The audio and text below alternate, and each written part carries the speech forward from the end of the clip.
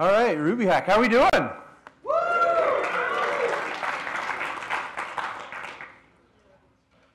All right. I have to remember the camera's only on this side. So, oh gosh, I haven't spoken in a few years, so might be a little rusty. This will be kind of fun. Howdy, I'm Dave Brady. I've done a few podcasts, so you might recognize my voice, maybe, I don't know. I did Ruby Rogues for about 5 years, and then kicked off Greater Than Code and worked with them for a while, had a lot of fun. I blog sporadically at whydavewhy.com, which kind of matches my sense of humor. I'm dbrady at Twitter. I work at Cover My Meds.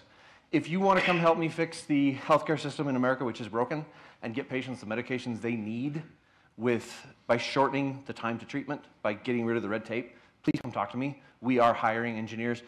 New folks, we do have an intern co-op program, but it is currently full for this year. So, but definitely do give me a holler if you are interested, even new folks. I'm happy to help network. What I want to talk to you today about is science. We had really bad testing pain in some of our library, well, some of our applications, where it was really hard for us to modify some of our code or to implement new features or to make any progress.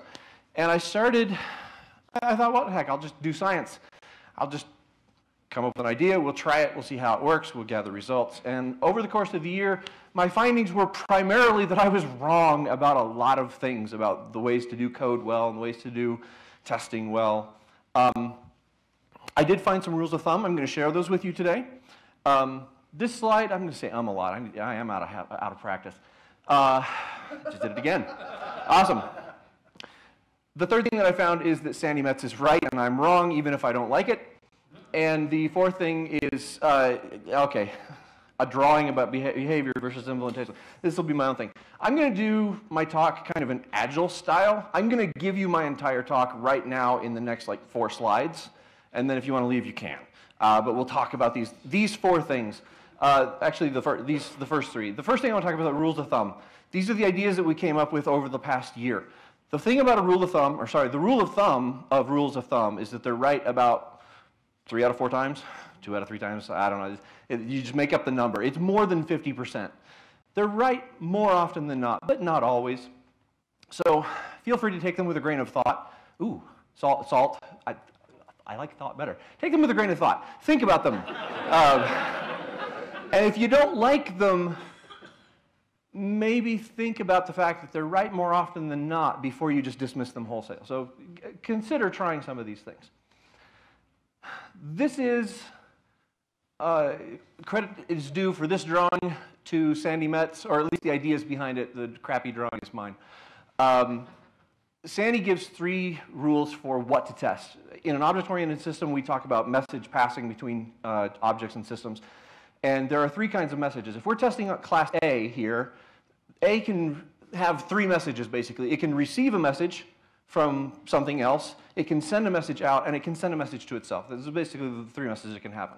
And Sandy's rules of thumb, if you will, are that if somebody sends a message in, you want to test. The way you test that is you send the message, you send the message to A, and then you assert that the correct behavior happens, that A does the right thing. If A is supposed to send a message to B, however, you stop it, and you merely assert that the correct message was sent. This decouples A from B. I did a lot of code this year where we went ahead and let things that were testing A go ahead and run code in B. This is a bad time. And then the last one, this was so hard for me. If A sends a message to yourself, don't test it. If it sends it to itself, don't test it. That's A's business. That's A's implementation. That's A's details. If you write a test to test that, you are coupling your test to your implementation. If you want to change that implementation, you will have a broken test that does not affect the behavior of A. You're wasting your time in the future.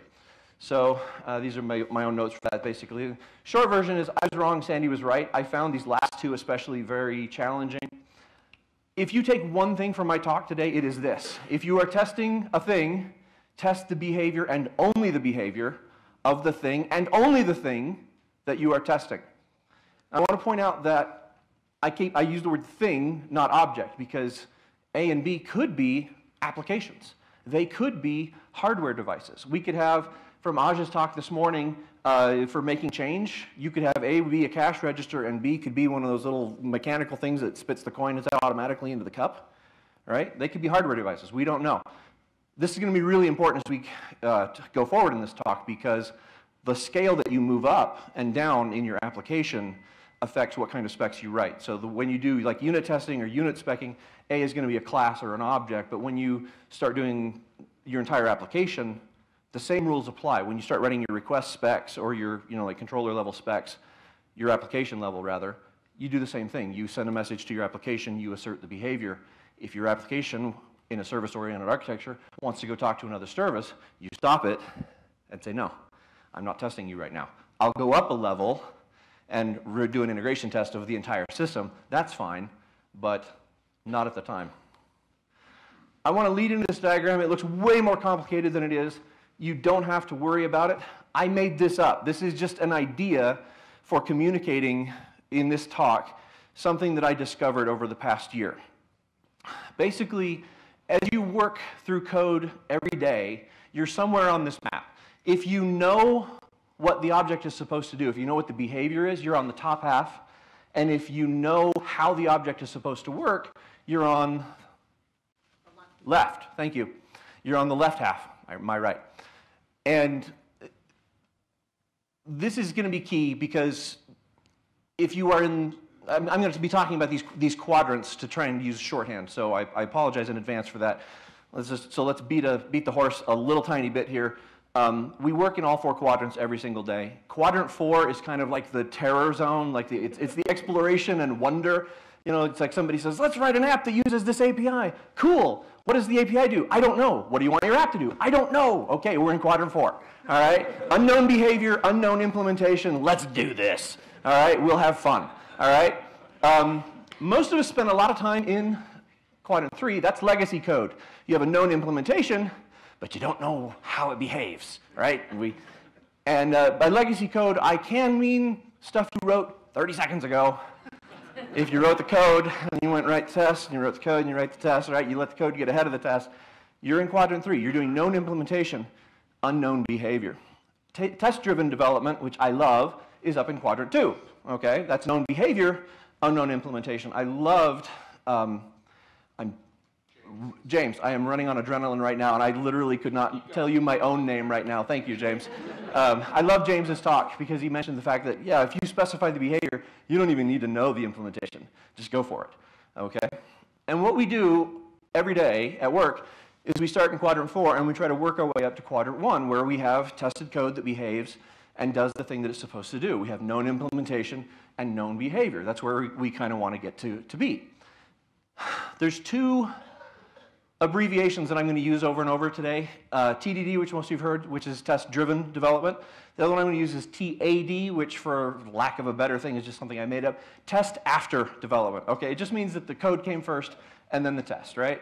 So if you are in quadrant 4 and you break something down you go write some code, you're doing test after. You're in the TAD quadrant. Hi, TAD. That's not a happy quadrant, but, anyway. If you write your specs first, you end up pushing up through quadrant 2. But the goal is still to get from quadrant 4 to quadrant 1. Does that kind of make sense? Everybody kind of clear on that? I'll try to not just say, oh, quadrant 2, we'll do this. I'll try not to get too cryptic with it. These are my notes here. Oh, the other important thing is that natural cycles do exist for whichever way you try to do your development. If you try to spend your time in quadrant 3, natural development cycles will occur. And some of these have unique phases or perhaps symptoms that can help you identify which cycle you're in. TDD has certain phases that just don't happen in TAD, and TAD has certain phases that don't happen in TDD. So, did you know you had phases, TAD? So, we know. All right. We know. We see his phases every day. Yes. All right. So are we ready? Should we talk about some lies, about some truths about testing? So that is my entire talk. You can go now if you want.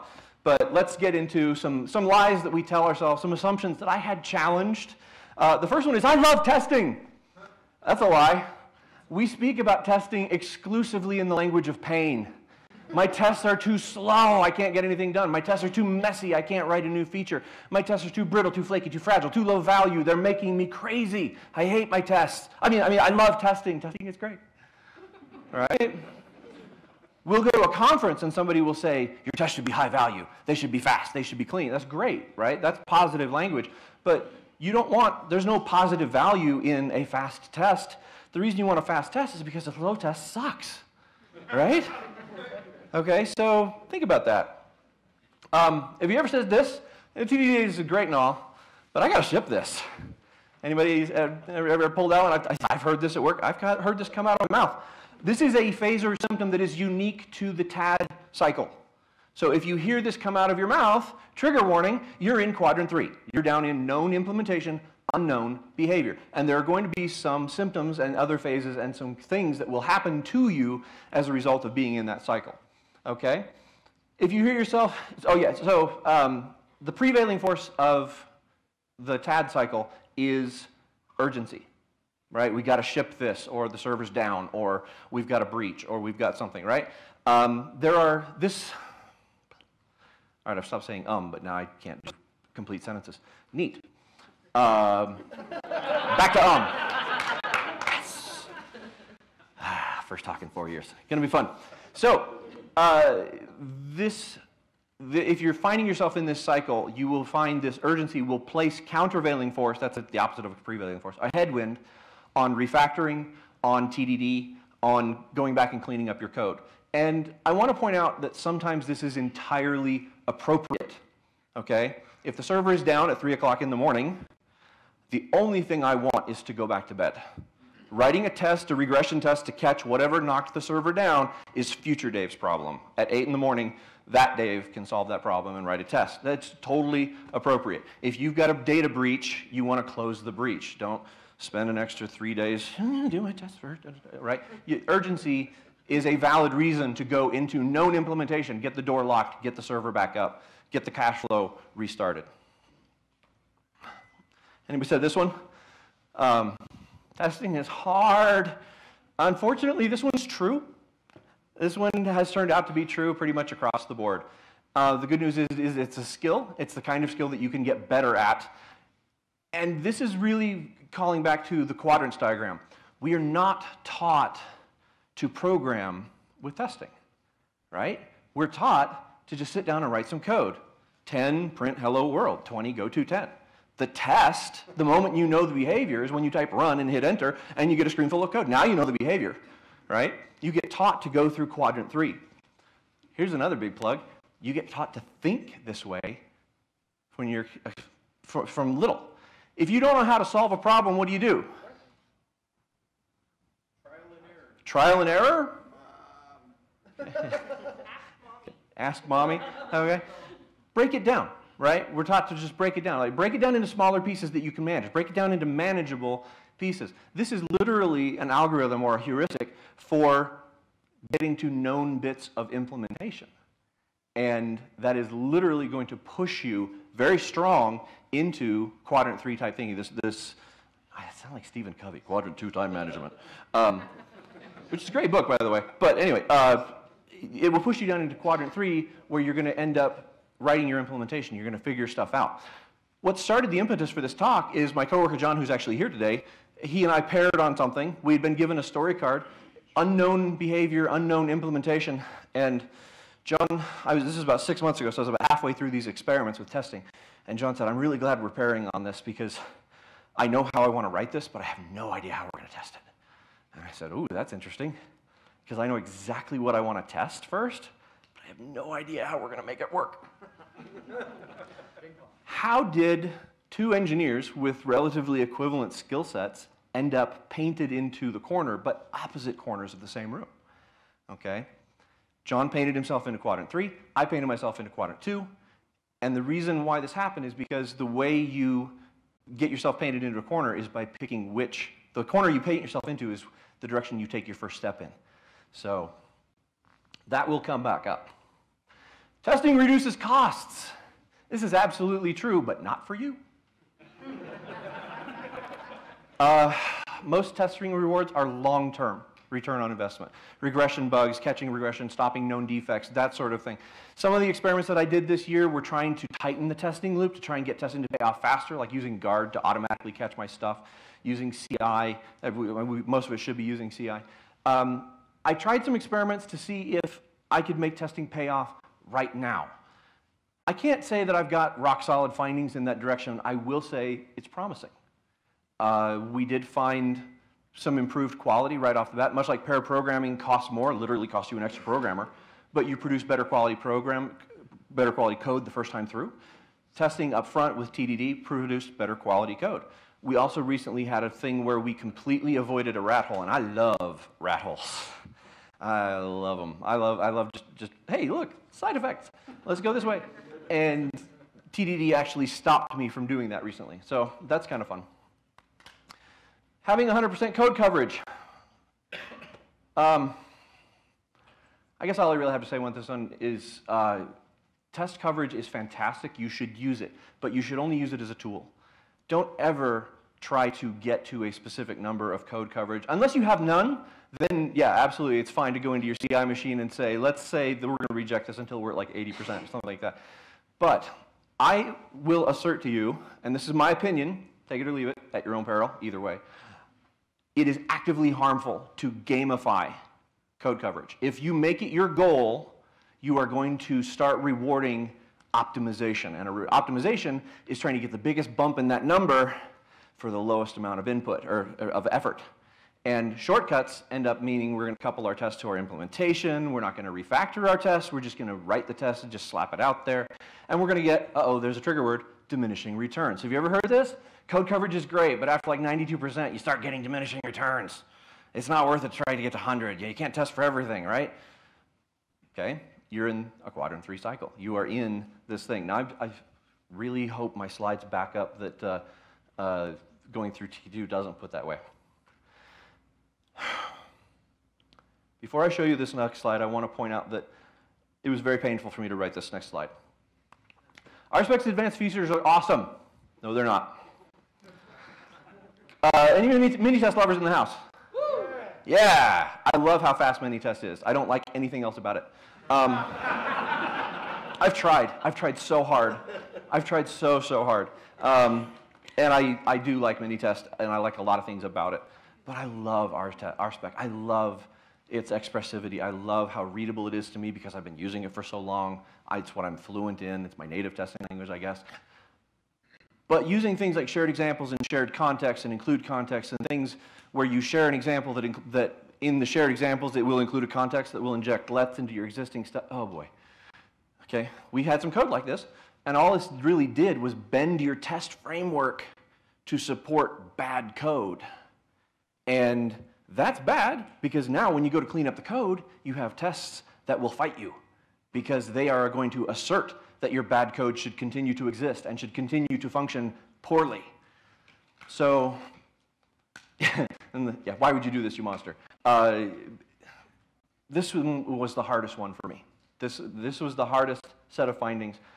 I will assert this. This is what the second point on this was a huge surprise for me. If you simplify your tests, or don't write a big framework or a big DSL in your framework. Just go make your code easier to test. Your tests will clean themselves up, and you will end up with much cleaner RSpec as a result, or mini-test. That's one thing I do like about mini-test is that it makes simplicity a prevailing force because it is so simple out of the box. If you want to build something really big, it's going to punish you, and I think that's a good thing. And RSpec, which I love. Myron Marson, if you're watching this, I apologize for dogging on RSpec, but it can encourage you to get a little sloppy when you shouldn't. TDD makes simplicity a prevailing force. This is an important concept. If you write a test on the behavior first, then hard-to-test code doesn't get to exist because you've got a test that you have to make pass. You ever written a piece of code and you've got an instance variable and it's set up by a class method that's by a loaded thing and you're like, how am I going to load this? How am I going to test this, right? TDD makes that go away because that hard-to-test code doesn't get a chance to even get off the starting blocks. It makes the simplicity of your test suite a prevailing force. It pushes you to keep things simple. This was an interesting discovery. Test first equals test first. No, it isn't. When we think through a problem, we think about, okay, I'm in quadrant 4, I've got unknown implementation and behavior, how do I fix this? I know, I'll break this down, I'll do this, do this, do this. Okay, cool, I've got the implementation in my head. Now I'm gonna go write my test first, like a good little engineer. That's not test first, that's, that's testing after I thought up the implementation, but before I wrote it. Somehow I think Tai Tuti Babiwi isn't going to catch on. But, you know, hashtag it along with RubyHACK 2018, we'll see. Be aware of that you can lie to yourself that I'm doing test first, I'm doing test first, therefore I'm doing test-driven development. You might not be. You might be letting, if you're writing very close testing cycles, you will be minimizing some of these negative effects of writing hard-to-test code, because if you write just a tiny bit of code and then you have to go test it, you don't get to go very far. You don't get to make a big bunch of mistakes before you have to go back and clean your stuff up. But you're still a little bit behind the curve. You're still at a point where you can write some code and you can say, I'm done. And now I'm under pressure to say I'm done and I need to leave, or I need to ship, or I need to back out. Again, sometimes appropriate, but as a general skill, it's not TDD to do it this way. Let's talk about breaking things down to use TDD. If you want to break things down into behavior, it's pretty simple. What you do is you stop asking, how do I make this work? Start asking, what do I want it to do first? When Aja was talking about making change, about counting out the coins, right? There's this balance and there's this recursive algorithm that we can use. What if we just had two objects? What if we had a cash register and the coin ejector? Okay, how do I break that down? How are we going to make these talk to, you know what? I don't know. I genuinely don't know. I'm stuck. So what I'm going to do is I'm going to go up a level and I'm going to say, if I ring up 95 cents and the customer tenders $1, there should be 5 cents change made. There should be a nickel in the change drawer. That's behavior. You've gone up a level, and now the entire interaction of your system, whether it's recursive or Prologgy or whether it's, you know, in Lisp, doesn't matter. You've gone up a level, you've specified behavior. Now you can start dropping back down in and go, okay, all right, let's maybe have the coin counting thing have methods that we can send. We can send like an eject penny or eject nickel or eject dime, eject quarter, right? Now you can start writing behavioral specs that, you know, like if I need to make change for 7 cents, I should expect that eject nickel should get called once and eject penny should get called twice, right? Okay, that's behavior. We've dropped down a level, so the behavior is looking a little more implementation-y, but it's still just a conversation. We don't know how the coin emitter is going to eject the coin. Okay, could be a voltage on a solenoid wire, or it could just be an emulator. We don't know. The trick, again on my drawing, which is useless except for as a tool for discuss this, is that you want to try and push yourself up into the quadrant 2. The reason we don't like to go there, this is not in my slides, but I'm going to go free range here for just a second. The reason we don't end up in Q2 is you have to give up knowing that you can complete the problem. Because we love that as engineers, don't we? We like to basically say, I want to solve this entire thing. I don't want to start working on this. Has anybody started a program, gotten halfway through, and then discovered you couldn't finish the program? Like when I started out programming, this happened to be all the time. I've written things that, you know, it turns out that JavaScript didn't run in a web browser that fast in 1994. You know, I was going to write a video game. Didn't have enough CPU power. Okay. In test-driven, you don't know. But it's not as bad as you might think. How many first-timers do we have for RubyHACK? We got a few hands. Okay. Every single one of you used test-driven development, behavior first, to get to this amphitheater. You pulled in, you found parking. You did not know how to get into this amphitheater. But you were able to take a step closer towards the building confidently, knowing that in the future I'll be able to solve this problem. You didn't even have to sit in the car and go, oh God, once I get inside, how am I going to pick a seat? Right? You don't need that implementation. There are things that we do every day in life where we don't know the implementation, but we boldly go forward. Code often is not one of them, but it can be. And that is kind of the secret trick to my talk, is to try pushing towards behavior more. I guess it's not that secret, is it? It's on every freaking slide. Okay, I guess I'm not that clever. Tad, this is your cycle. The code leads, the test follows the implementation. Tests are under pressure now to bend to the implementation. Your test suite will become slow, ugly, and brittle. The benefit of this is that testing starts easy. It becomes hard later, and that's because this is a debt-driven cycle. Debt, you know, like technical debt, but like actual debt, where you just like, hey, we'll just charge it. Not a problem. We'll just charge it. We'll just charge it. You know, this is the same kind of thing. Write a quick and easy test. Now, you should be doing red, green, what? Refactor. Do you always do it? No.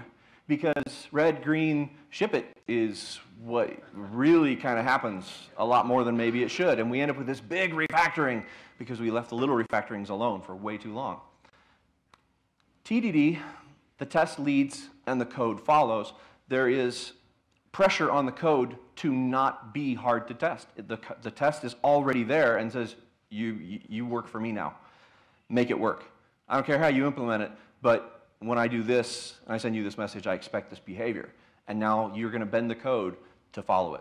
Your test suite stays, I really wanted to write clean and make like a complete judgment call there, but we're all humans, right? The reality is it stays cleaner, and it will clean up a messy code base, but yeah, we're humans.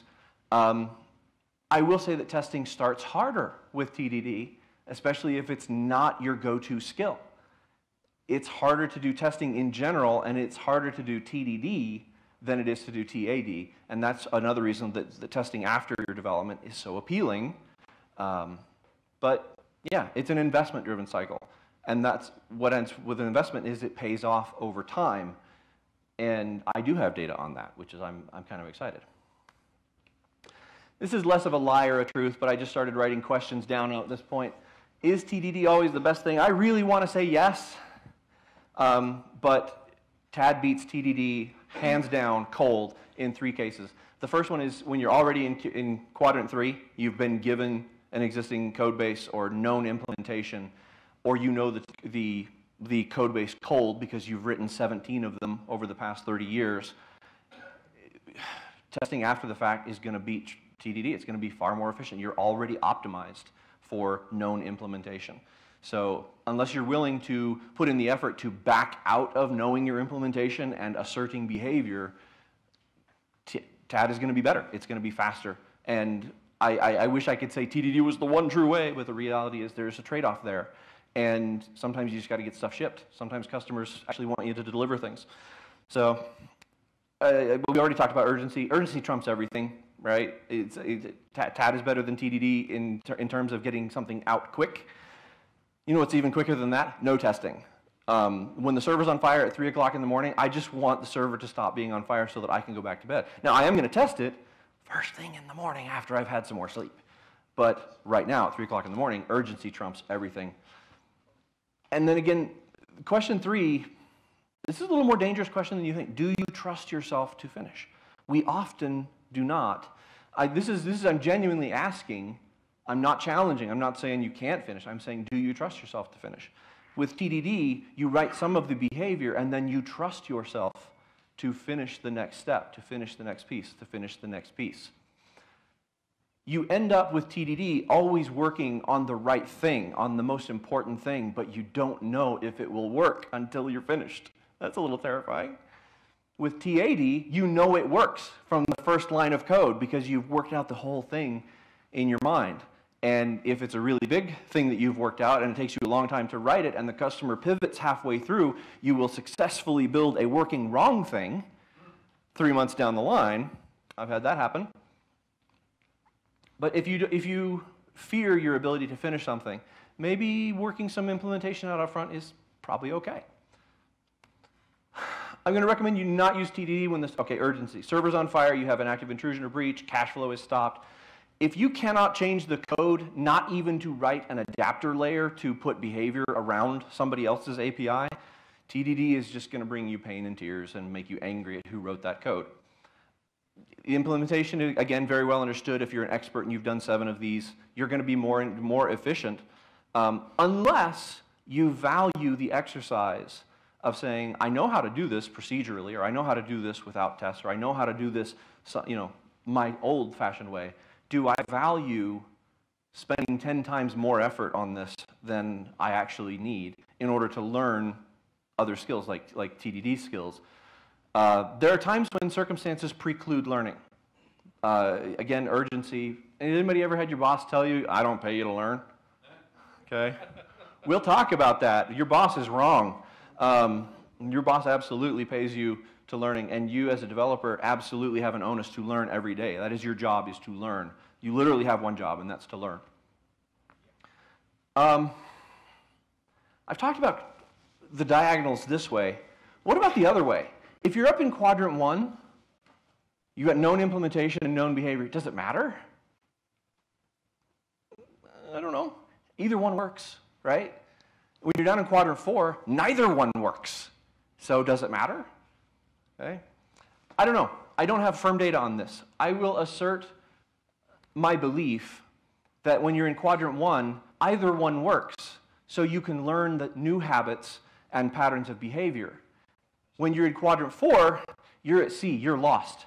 And the habits and patterns that you have established define your available options. So if you want to be able to get lost at sea and use TDD to find your way home, practice it when you already know the implementation and you already know the behavior. Practice it when things are calm and you can do. This was my favorite discovery of the year. You can't test exploratory code, right? Oh, you can't test what you don't know how to write. Wrong. You absolutely can. You can't write a program you don't know how to write, except that your boss makes you do this every day. Do you still think it's not your job to learn? Still think you don't get paid to learn things? You can always describe a next behavior. If you can't describe a behavior, a next behavior, like you could start a first behavior for the coin counting thing of, if I have exact change, I expect nothing to come out of the change till, right? That's a pretty easy, simple behavior. You can implement that real easy. Do nothing, right? Now let's the next behavior, right? Customer gave me 1 penny more than, rang up 99 cents, customer gave me $1. I should get 1 penny. I can probably figure out how to write that code, okay? If you can't figure out the next behavior, go up a level and figure out what the behavior of the system above you is. All right, home stretch, guys. Let's tie this all together. Refactoring. We're supposed to do it, we should do it, and we don't, right? The reality is we're human. And especially when you're in a test after development, there's pressure on you to not polish the rivets, to not refactor. You'll get diminishing returns if you refactor forever, okay? One of the things that we tend to do, this was a discovery that I made this year, is that we as Ruby programmers tend to refactor our Ruby code into structure. We'll take a really coherent idea that makes obvious sense, and we will break it apart into an enumerator and an interface grabber and a scheduling manager, and now that idea that was really clear has been spread across 3 files and it's broken and it's lost. Katrina Owen gave a really good talk. I feel really bad that I didn't go get the link and put it on the slide. But if you look, search for her, she gives a really good talk talking about refactoring Ruby. She's done a bunch of talks about refactoring Ruby, and you should watch all of them because she is smarter than me at refactoring Ruby. She will tell you to refactor your Ruby code to ideas, and then you will have very expressive code. Ironically, you will end up with code that's easier to test, or at least the tests will read like they're describing the real behavior of a system rather than like a CS math problem, right? When there's 13 bits set on the POSIX register, then this thing should eject 3.2 times, all right? That doesn't describe a behavior of anything that I would expect. But if you refactor your code to ideas, you are going to have tests that are going to follow this better. If you refactor to ideas, you want to use principles like dry. Don't repeat yourself, right? This is the idea that every piece of knowledge should have a single place to live in your code. Principles like dry, the solid principles, these protect you from change. They're good ideas. You absolutely should do them in your application code. Do they always apply to test code, though? This was another really hard one for me. Ruby tests tend to defactor themselves into following your implementation. The way you refactor your tests is by pushing them towards behavior. Don't worry about the structure. Don't worry about if your code is following ideas, great. But don't worry so much about implementation in your test. Push your test towards behavior. And principles like wet, which is the opposite of dry. It stands for write everything twice. Wet lets you use a test to tell the story. Wouldn't it be a lousy book if you opened the book and chapter 1, and the entire story was there's a beginning, there's a middle, there's an end, the end. That's a lousy story. But we write our specs and our tests so many times to be that way. For example, I added the second line after Aj's talk this morning. If I've got a library that can add two numbers, does this test tell you anything? I mean, you can see that it should add two things together, right? I can add argument 1 and argument 2 together, and then that should equal sum. But can you tell just from looking at that code if my code works? Like if this test passes, do you know if the code works? Right? What if arg1 is 3 and arg2 is negative 4.2 and sum is the word pants? If that passes, there's something very wrong with your code. Okay? The coin emitter, the coin counter, if we say I expect the bank account for the coins for amount to equal coins. Okay? There's a story here. I've got a thing that says there exists a story. But that's a lousy story. Let's look at a better story. I expect the library to add 3 and 4 and get 7. Oh no, I've got magic numbers. I'm using this spec 4 places. I've got the 3 and the 4 hard-coded in a whole bunch of places. Oh no, I've got duplication. That's terrible, right? Except that the problem is you can look at that first line. 3, 4, add, you get 7. If you can read that line of code, if that line of code is green in your test output, do you believe that the library function adds correctly? Right? Okay. And then if you change the values in the variables, the second line there is literally the same test if you're using variables. But if you're telling the story up front, you can add the word pig to the word truck and get the word pig truck. I don't know why you want that word, but if you do, that's cool. Okay.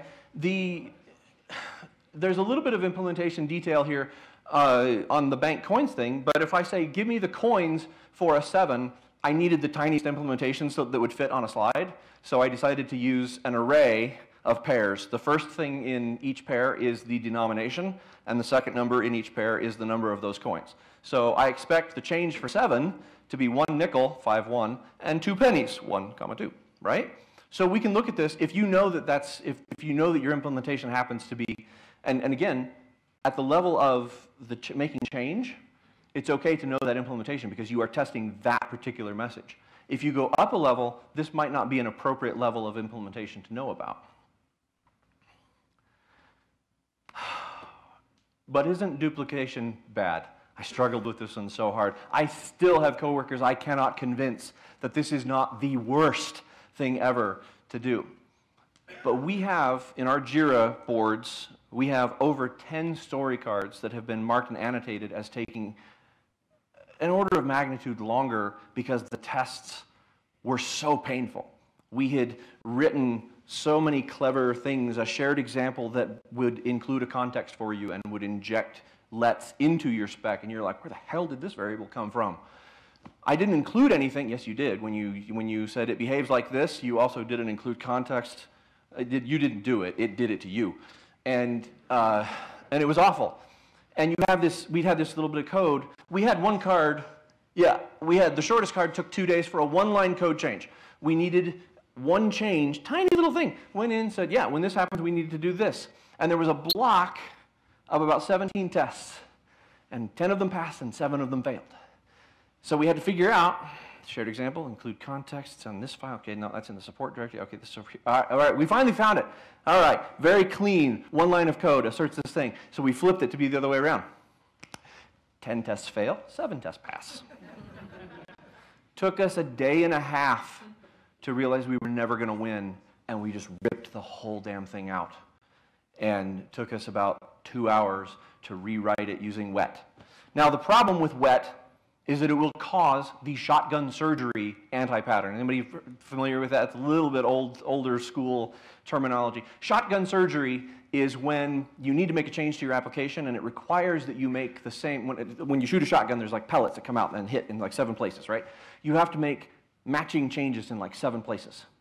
If you go through and you have all of your examples are adding pig and truck together to give you pig truck, and then somebody comes along and says, no, we are only going to add capitalized strings, you're going to have to change all of those specs.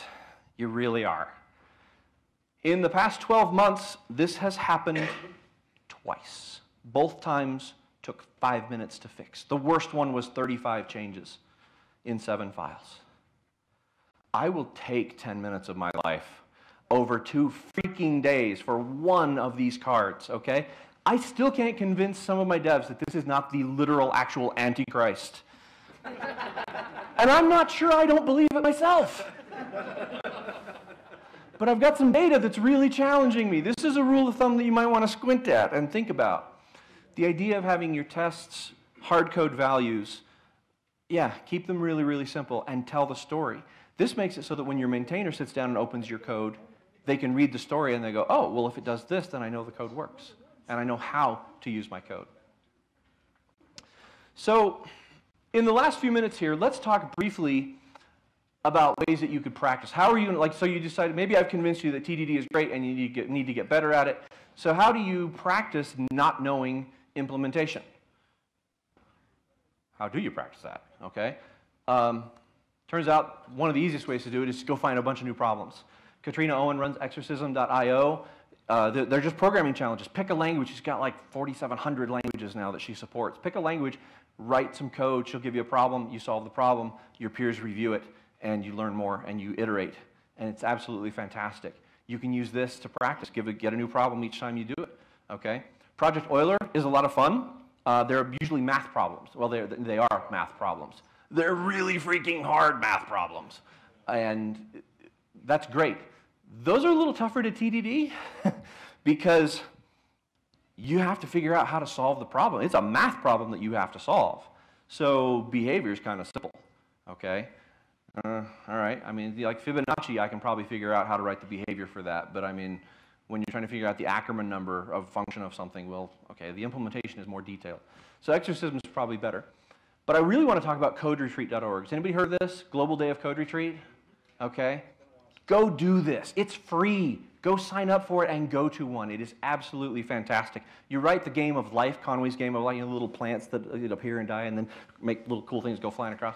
You write that. You spend 30 minutes writing it, then you throw away your code, you change the requirements, and you start over. And then 30 minutes later, you throw it away, and you change the requirements, and you start over. And each time you start over, you have a new implementation requirement, and you don't know how to do it. And you have to start over at behavior. It's a fantastic way to learn this. My next slide is titled How to Unknow a Thing. Sometimes we wish we could unsee something. I can't give you that. But I can tell you how to unknow a thing, and that's take something you've already written, some little dingbat project that you like, something that's completely up in Q1, and do the Global Day of Code Retreat thing. Rip out the implementation and then stipulate a new requirement. We're going to make change for coins, but we are not going to use recursion. You're not allowed to use recursion. Do it some other way. Oh, crap. Okay? Yeah, you might use multiplication. You might write a for loop. We're going to have to figure some way to do it, right? Start over. Now, you've got an opportunity to start with the behavior. The interesting thing you will notice is you will probably not actually test the stipulation, except possibly if you introduce new objects. If we were to say, in Aja's example, there's a cash register and there's a coin ejector. If there's a third class kind of living in the middle that's actually like the coin counter, that we discover that kind of flows out, well, we're going to need unit tests for that. We will be testing part of the stipulation there. But at the higher level, we know how to make change. Those tests won't change. You'll change your stipulations, but those won't do it. Can you throw TDD at a big legacy Rails app? You absolutely can. This was the essence of my experiments for this entire year. TDD always works. It's just not always the best approach. The main thing I'll say about this is it does take effort. And yeah, good TAD beats good TDD, especially in quadrant 3. the one thing I will say is that top-down development and test-driven development, it will surprise you. It will surprise you. Can you use it to fix a bad test suite? Absolutely. How you do it? Get your coverage metrics. Don't worry about the number. Just get them. Find out if you've got enough coverage to do it safely. Then wet it down.